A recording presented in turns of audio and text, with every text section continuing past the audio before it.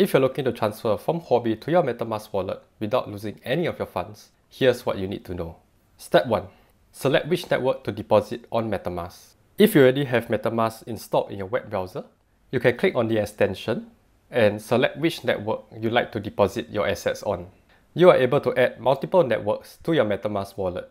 For more info, you can check out my playlist over here to find out how you can add these networks to MetaMask. Your MetaMask wallet deposit address is the same, regardless of which network you choose. What is more important is that you're choosing the correct network to withdraw from Huobi. You can click here to copy your deposit address. Step 2. Paste the deposit address on Huobi. On Huobi's platform, you can select balances and spot account. And in this example, I'll be withdrawing Ethereum. So I'll search for Ethereum and click on withdraw. I can paste the deposit address that I've copied from MetaMask. Step 3.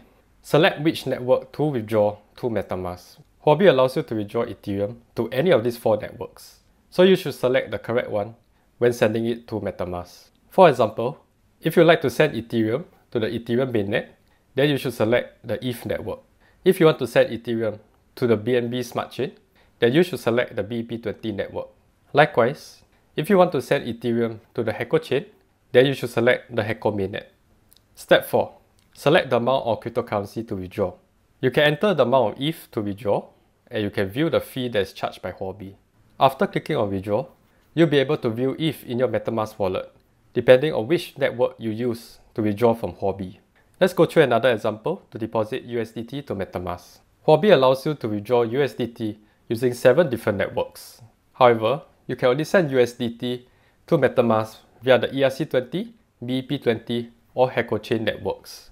This is because the other 4 networks are not EVM compatible, so you won't be able to add them to MetaMask. If you want to send USDT to the BNB Smart Chain, you should select the BEP20 network.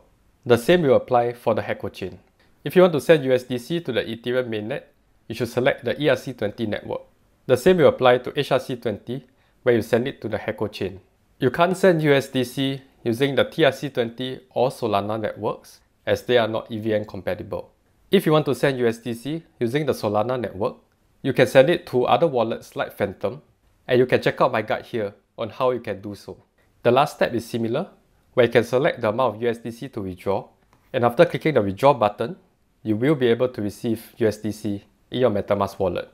I would suggest sending a small amount of cryptocurrency each time to ensure that the withdrawal process works. After that, you can send the remainder of your funds. The key thing to note is that MetaMask separates the USDC balances based on the network they are on. As such, it is very important to choose the correct network when you are sending to MetaMask. So this is how you can transfer your funds from Huobi to MetaMask. If you found this guide useful, don't forget to give it a thumbs up, and you can check out my other guides over here.